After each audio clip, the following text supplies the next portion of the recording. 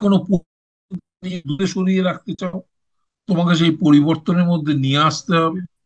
এবং নন creative capable, নন creative, তোমার মধ্যে নতুন কিছু করার যে মানসিকতা, সেই মানসিকতাটা কম, because to avoid capable of being deceived easily. খুব সহজেই তুমি অন্যের দ্বারা ঠকে যেতে তোমার ভালো লাগে। অন্য অন্য তোমাকে একটা নোট দিল, সেই নোটটা যে ভুলভাল দিল সেটা তুমি তাকিয়ে দেখছো না, তুমি সেটাকেই পড়ে দিলে, দিয়ে যখন লিখলে সে পেলো 10-এ 10, তুমি পেলে 10-এ 2।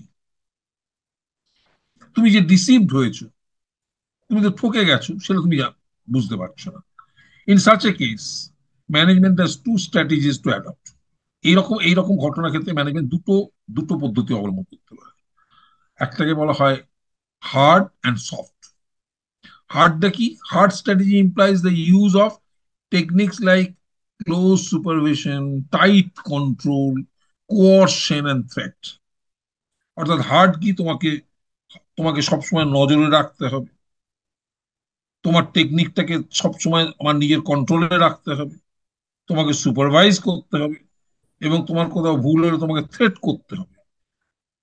এটাকে ম্যাকগ্রেগর বলছেন হার্ড হার্ড স্ট্র্যাটেজি। অর্থাৎ তোমাকে এই অবস্থান থেকে, তোমার এই থিওরি অফ এক্স এর অবস্থান থেকে বের করে আনার জন্য ম্যাকগ্রেগরের মতে দুটো স্ট্র্যাটেজি নেওয়া যায়। One is called hard strategy, one is called soft strategy. Hard স্ট্র্যাটেজিটা কি? তোমাকে থ্রেটের মধ্যে রাখতে হবে, তোমাকে ভয়ের মধ্যে রাখতে হবে, তোমাকে খুব তীব্র নজরদারির মধ্যে রাখতে হবে, তোমাকে নিয়ন্ত্রণের মধ্যে রাখতে হবে, এবং এইভাবে তোমাকে ওই ওই জায়গা থেকে বের করে নিয়ে আসতে হবে। আর what is soft strategy? On the other hand, is more permissive, meets the demands and attempts to harmonize the demands for organization and sheet of employees. অর্থাৎ সফট কি? ও তুমি পারছো না, আচ্ছা তুমি আমার নোটটা নিয়ে নিও, নোটটা পুরো মুখস্থ করে দিও। ও তুমি পারছো না, আচ্ছা ঠিক আছে, কোশ্চেনটা আমি চেঞ্জ করে দিচ্ছি, এই কোশ্চেনটা তোমাকে কঠিন লাগছে, আচ্ছা কোশ্চেনটা চেঞ্জ করে দিচ্ছি। অর্থাৎ যেমন তেমন করে তোমাকে ওইখান থেকে বের করে নিয়ে আসা। This we call the soft strategy. একটা হচ্ছে হার্ড স্ট্র্যাটেজি, না তোমাকে ওটাই করতে হবে, তোমাকে ওটাই পড়তে হবে, তুমি না পড়লে তুমি শাস্তি পাবে। This is call hard strategy. R soft strategy কি? ও তুমি এটা লিখতে পারছো না, আচ্ছা ঠিক আছে, তুমি আমার নোটটা নিয়ে নিও, নোটটা নিয়ে মুখস্থ করো। ও নোটটা বড় হয়েছে, আচ্ছা ঠিক আছে, তুমি আমাকে দিও, আমি ছোট করে দেবো। কঠিন লাগছে, আচ্ছা ঠিক আছে, দিও, আমি সহজ করে দেবো। অর্থাৎ যেমন তেমন করে তোমার কাছ থেকে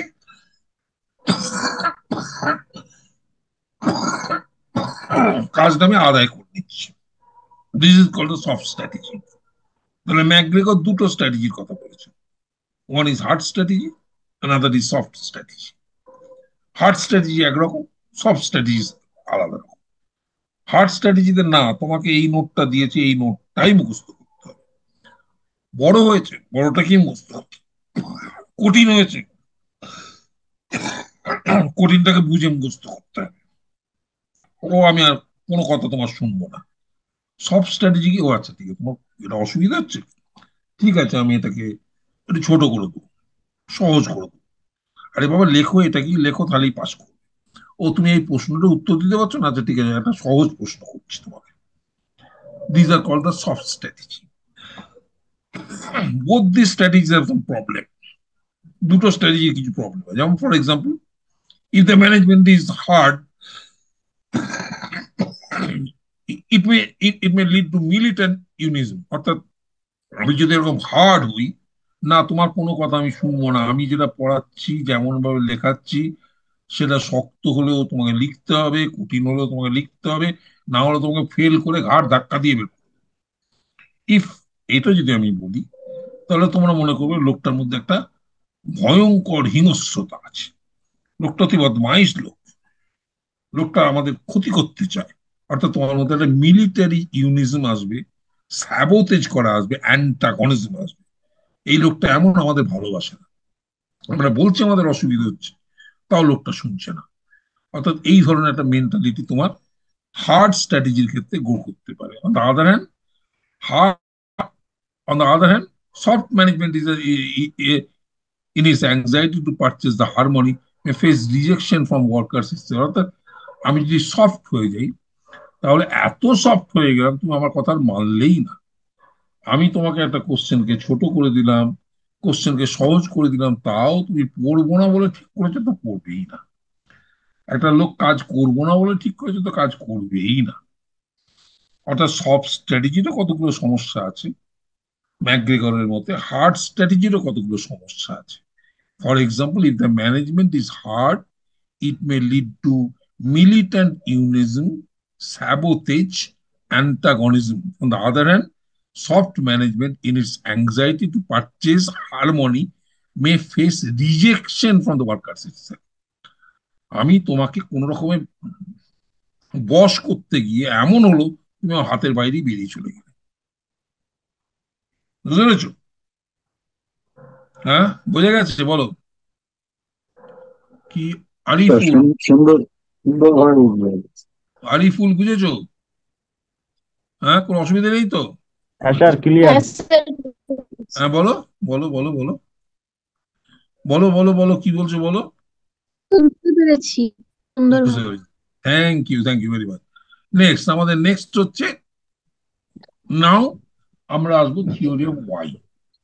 আমরা এক্সটাকে দেখলাম, এক্সটাকে ভালো করে বুঝলাম। এক্স এর তিনটে ক্রাইটেরিয়া ছিল, সেই তিনটে ক্রাইটেরিয়াকে ম্যাকগ্রেগর দুটো ভাগে ভাগ করেছেন, hard strategy and soft strategy. Hard strategy কাকে বলে আমরা বুঝলাম, সফট স্ট্র্যাটেজি কাকে বলে আমরা বুঝলাম। তবে আমরা এও বললাম যে হার্ড স্ট্র্যাটেজিতেও কতগুলো সমস্যা আছে, সফট স্ট্র্যাটেজিতেও কতগুলো সমস্যা আছে, সমস্যা কতগুলো সাইকোলজিক্যাল আছে। নাও দ্য থিওরি অফ ওয়াই।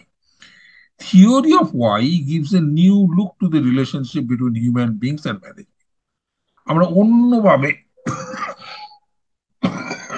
এই সমস্যার পরিপ্রেক্ষিতে ম্যানেজমেন্ট এবং এমপ্লয়িজ, অর্থাৎ আমাদের ক্ষেত্রে ছাত্র এবং শিক্ষক, if the student if the student is the employee and teacher is the management, তাহলে আমাদের ক্ষেত্রে আমাদের বোঝার সুবিধার জন্য আমরা বলবো ছাত্র এবং শিক্ষক, relationship human being and management. According to this theory, the management is responsible for coordinating the activities in an organization and for accomplishing its purpose. It has six purpose. অর্থাৎ এখানে বলা হচ্ছে, দেখো, যেহেতু আমি ধরে নিলাম তোমরা হচ্ছে এমপ্লয়িজ, আমি হচ্ছি ম্যানেজমেন্ট, আমাকে প্রধান চেষ্টা করতে হবে যে এমন ভাবে একটা কঠিন বিষয়কে তোমাদের সামনে অবতারণা করা, যাতে তোমরা কাজটা করতে উদ্বুদ্ধ হও। যত বেশি উদ্বুদ্ধ হবে, তত বেশি আমি সাকসেসফুল হব। অর্থাৎ 5টা ছাত্র থেকে যখন 10টা ছাত্র, 10টা থেকে যখন 20টা ছাত্র, 20টা থেকে যখন 40টা ছাত্র হবে, যত বেশি ছাত্র সংখ্যা একটা ক্লাসে যোগ দেবে, তত বেশি আমার সাকসেসের রেটটা বেড়ে যাবে। এবং আমার সাকসেসের রেটটা যত বাড়বে, তত তোমাদের সঙ্গে আমার কমিউনিকেশনের সম্ভাবনাটাও বৃদ্ধি পাবে। আগে আমি কমিউনিকেট করছিলাম 5 জনের সঙ্গে, পরে আমি কমিউনিকেট শুরু করলাম 10 জনের সঙ্গে, থেকে 20 জনের সঙ্গে, থেকে 30 জনের সঙ্গে, থেকে 60 জনের সঙ্গে, থেকে 120 জনের সঙ্গে। অর্থাৎ থিওরি অফ ওয়াই বলছে যে ম্যানেজমেন্ট এবং এমপ্লয়িজদের মধ্যে একটা নতুন ধরনের রিলেশনের কথা আমরা ভাবতে পারি, যে রিলেশনে ম্যানেজমেন্ট চেষ্টা করবে তার এমপ্লয়িজদের আরো বেশি কোঅর্ডিনেট করতে, আরো বেশি আকর্ষিত করতে, তার দিকে আকর্ষিত করবার চেষ্টা করবে।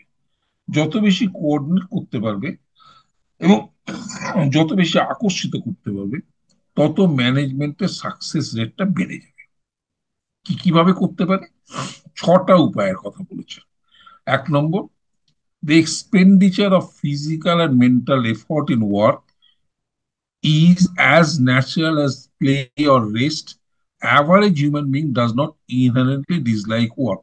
অর্থাৎ আমরা তোমাদেরকে বললাম যে চলো আজকে তোমাদের পড়াবো, ঘন্টা খানে, ঘন্টা দুয়ে, ঘন্টা চারে, ঘন্টা দশে কন্টিনিউয়াসলি পড়ে গেলাম, তোমরা বিরক্ত হচ্ছ, দূর এত পড়তে ভালো লাগে না।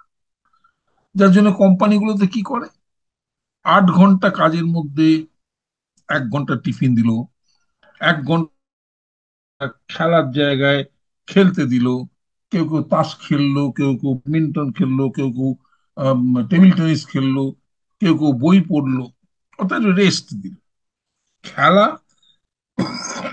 এবং পড়ার মধ্যে একটা সমতা বজায় রাখলো, কাজ এবং অবসরের মধ্যে একটা সমতা বজায় রাখতে হবে। তাতে আমার কাজটাও বিরক্ত লাগবে না, অবসরটাও বিরক্ত লাগবে না। দুটোর মধ্যে যদি আমরা একটা ব্যালেন্স তৈরি করতে পারি, ম্যাকগ্রেগর বলছেন যে কাজ এবং অবসর, এই দুটোর মধ্যে যদি আমরা একটা স্বাভাবিক সমতা রাখতে পারি, ন্যাচারাল ব্যালেন্স রাখতে পারি, তাহলে কর্মচারীদের মধ্যে কাজ করার মানে প্রেরণাটা বাড়বে, কাজ করার ইচ্ছাটা বাড়বে এবং তারা কাজ করতে চাইবে। External control does not have any effect. কিন্তু এটা করতে গিয়ে যদি আমি বাইরে থেকে কোনো সাহায্য চাই, বাইরে থেকে কোনো লোককে ডেকে এনে বলে এই তুমি এদেরকে খেলাও তো, তোমাকে আমি কোচ করলাম, তুমি এদেরকে খেলো না, সেটা কোনো উপকার না। কিন্তু নিজেদের একটু আনন্দ করতে দাও, তাদের নিজেদেরকে নিজের ডাইরেকশনে নিজের ইচ্ছা মতন আনন্দ করতে দাও। প্রত্যেককে জোর করে ব্যাডমিন্টন খেলাতে হবে না, তা নয়। প্রত্যেককে জোর করে টেবিল টেনিস শেখাতে হবে না, তাও না। সরি, একটু কাশি হয়েছে, হ্যাঁ, I am really sorry for that. তোমাদের হয়তো ডিস্টার্ব হচ্ছে, আই এম রিয়েলি সরি। প্রত্যেককে জোর করে ব্যাডমিন্টন খেলতে হবে, প্রত্যেককে জোর করে টেবিল টেনিস খেলতে হবে, তা না। ম্যাকগ্রেগর বলে যার যেটা খুশি অবসর সময় সেটা করুন। কারুর তাস খেলতে ইচ্ছে করছে তাস খেলুক, কারুর ব্যাডমিন্টন খেলতে ইচ্ছে করছে ব্যাডমিন্টন খেলুক, কারুর লাইব্রেরিতে বই পড়তে ইচ্ছে করছে বই পড়ুক, কেউ আড্ডা মারতে ইচ্ছা করছে আড্ডা মারুক, কারুর চা খেতে ইচ্ছে হচ্ছে চা খাক, যার যা খুশি। বাইরে থেকে ইনস্ট্রাকশন দিয়ে যদি অবসরের সময়টা কাটানো হয়, তাহলে অবসরটা আনন্দদায়ক হয় না। অর্থাৎ ম্যাকগ্রেগরের মতে কাজটাকে যেমন আনন্দদায়ক করতে হবে, তেমনি অবসর সময়টাকেও আনন্দদায়ক করতে হবে। এবং আনন্দদায়ক এক্সটার্নাল ইনস্ট্রাকশনের মধ্যে দিয়ে হয় না, আনন্দদায়কটা হয় যখন তুমি তোমার মনের ইচ্ছাটাকে, তোমার ইচ্ছা হলো যে আমার অবসরের সময় আমি বারান্দায় বসে বসে আকাশ দেখবো, সেটাই করো। কারোর ইচ্ছা হলো একটু তাস খেলবো, সেটাই করো। অর্থাৎ যার যেমন ইচ্ছা হবে, যার যেমন সেলফ ডাইরেকশন দেবে, নিজের নিজের মনটা যে দিকে তোমাকে নিয়ে যাবে, তুমি সেই দিকে চলো। অবসর নাও, ফ্রেশ হও, কাজে ফিরে এসো। আবার কাজ করতে করতে তুমি ক্লান্ত হয়ে গেলে অবসর নাও, অবসর নাও, ফ্রেশ হও, কাজে ফিরে এসো। এইটা হচ্ছে ম্যাকগ্রেগরের theory. Third number, committing two objective is a function of rewards and association with their achievement. অর্থাৎ তুমি যদি ভালো রেজাল্ট করো, তোমাকে আমি 90% মার্কস শুরু দেব না, তোমাকে আমি এত একটা চাকরির অফার দেব। তুমি যদি আরো ভালো রেজাল্ট করো, তোমাকে আমি চাকরি দিয়ে দেব। এই ধরনের রিওয়ার্ড, তোমার অ্যাচিভমেন্টের এগেনস্টে তোমাকে রিওয়ার্ড দেওয়ার যদি কথা আমি বলতে পারি, তোমাকে যদি আমি রিওয়ার্ড দিতে পারি কিছু কিছু, তোমার তোমার সুবিধা, অর্থাৎ তুমি যদি খুব ভালো রেজাল্ট করো, তোমাকে আমি পিএইচডি করতে দেবো। তুমি যদি খুব ভালো রেজাল্ট করো, তোমাকে আমি, ফর এক্সাম্পল, তোমাকে আমি একটা হাইয়েস্ট ডিগ্রি দিয়ে একটা চাকরির অফার দেবো। এইরকম ধরনের রিওয়ার্ড যদি ছাত্রদের সামনে বা কর্মচারীদের সামনে রাখা যায়, তাহলে তাদের মধ্যে কাজ করার ইনসেনটিভটা বেড়ে যায়। ম্যাকগ্রেগর মনে করতেন যে শুধুমাত্র কাজ করব অপশন নেবো তা না, আমি যদি ভালো কাজ করি তাহলে সেটা অ্যাপ্রিসিয়েটেড হবে, আমি যদি ভালো কাজ করি তাহলে সেটা আমি রিওয়ার্ডেড হবে। এই ধরনের মানসিকতাও যদি তৈরি হয়, এই ধরনের এক্সাম্পল যদি সেট করতে পারা যায়, তাহলে কর্মচারীদের মধ্যে কাজ করার ইচ্ছাটা বেড়ে যাবে। The average human being learns under proper condition not only two but to seek responsibility. এবং তোমাকে শুধুমাত্র কাজটা শেখালেই হবে না, তোমাকে আমি এই যে ক্লাস, এই যে এটা যেটা পড়াচ্ছি এটা পড়ালেই হবে না, তোমাকে তোমাকে মনে করিয়ে দিতে হবে। দেখো আমি যেটা পড়ালাম এর উপর কিভাবে কোশ্চেন আসবে সেটা তুমি ভেবে বের করো। That is your duty, that is your responsibility. কত রকম ভাবে কোশ্চেন আসতে পারে সেটা তুমি ভেবে বের করো, আমি তোমাকে বলছি না। তোমার মধ্যে সেই ভাবনাটাকে যদি আমি জাগাতে পারি, তোমার মধ্যে যদি সেন্স অফ সেই রেসপন্সিবিলিটি জাগাতে পারি, তাহলে তোমার মধ্যে এফিসিয়েন্সি বাড়বে বলে ম্যাকগ্রেগর মনে করতেন। অর্থাৎ সাইকোলজিক্যালি তোমাকে যদি আমি রেসপন্সিবল করে তুলতে পারি, তোমাকে যদি আমি দায়িত্বশীল করে তুলতে পারি, তাহলে তোমার মধ্যে এফিসিয়েন্সি, তোমার মধ্যে পড়ার ইচ্ছা, তোমার মধ্যে কাজের ইচ্ছাটা বাড়বে বলে মনে করতে। Two the capacity to exercise relatively high, the capacity to exercise a relatively high degree of imagination, ingenuity, and creativity of the solution of organizational problems. অর্থাৎ আমি যদি তোমার মধ্যে দিয়ে আমার এই সংগঠনের যত সমস্যাগুলোকে এবং যত কিছু আমার প্রাপ্তিগুলোকে যদি লাভ করতে, অর্থাৎ তোমাকে যদি আমি উদ্বুদ্ধ করতে পারি যে দেখো নেতাজি সুভাষের নাম তোমাকেই রোশন করতে হবে, তোমাকেই নেতাজি সুভাষ ওপেন ইউনিভার্সিটির নাম অন্যের মুখে মুখে ছড়িয়ে দিতে হবে, এই রেসপন্সিবিলিটি যদি আমি সঠিকভাবে তোমাকে দিতে পারি, অর্থাৎ তোমাকে যদি আরো গভীর ভাবে আমি এই সংগঠনের সঙ্গে সংযুক্ত করতে পারি, তাহলে তোমার মধ্যে কাজ করার প্রবণতা অনেক বাড়বে। Under the condition of modern industrial life, the intellectual potentialities of the average human being are only partially utilized. অর্থাৎ আমাদের যে ক্ষমতা আছে, ম্যাকগ্রেগর মনে করতেন যে প্রত্যেক ব্যক্তির অন্তর্নিহিত যে ক্ষমতা আছে সেই ক্ষমতাটাকে আমরা সম্পূর্ণ ব্যবহার করতে পারছি না। তো আন্ডার দ্য কন্ডিশন, অর্থাৎ ম্যাকগ্রেগর বলছেন যে আমাদের মধ্যে এত বেশি পোটেনশিয়ালিটি আছে, আমাদের মধ্যে এত বেশি সক্ষমতা আছে, ক্ষমতা আছে, সেই ক্ষমতাগুলো আমরা ব্যবহার করি না। এই ক্ষমতাগুলো যত বেশি ব্যবহার করতে তোমাকে আমি উদ্বুদ্ধ করতে পারবো, তত বেশি তোমারও লাভ হবে, সমগ্র সমাজেরও লাভ হবে। অর্থাৎ হিউম্যান পোটেনশিয়ালিটি আনইউটিলাইজড পড়ে আছে, হিউম্যান পোটেনশিয়ালিটিকে ইউটিলাইজ করা হচ্ছে না।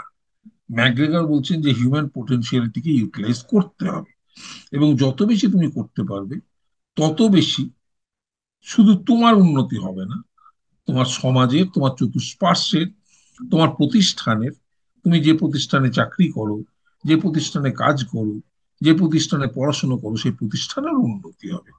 এটাই হচ্ছে ম্যাকগ্রেগরের থিওরি। লাস্ট অফ অল এটাকে আমি একটা সামারি করে দিয়েছি।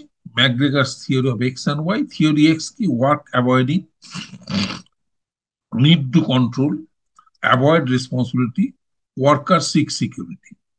আর থিওরি ওয়াই কি? ওয়ার্ক ইজ ন্যাচারাল, আমাকে মনে করাতে হবে যে কাজ করাটাই তোমার স্বাভাবিক। কেপেবিলিটি অফ সেলফ ডাইরেকশন, তোমার তোমার নিজেকে নিয়ন্ত্রণ করার ক্ষমতা আমাকে বাড়াতে হবে।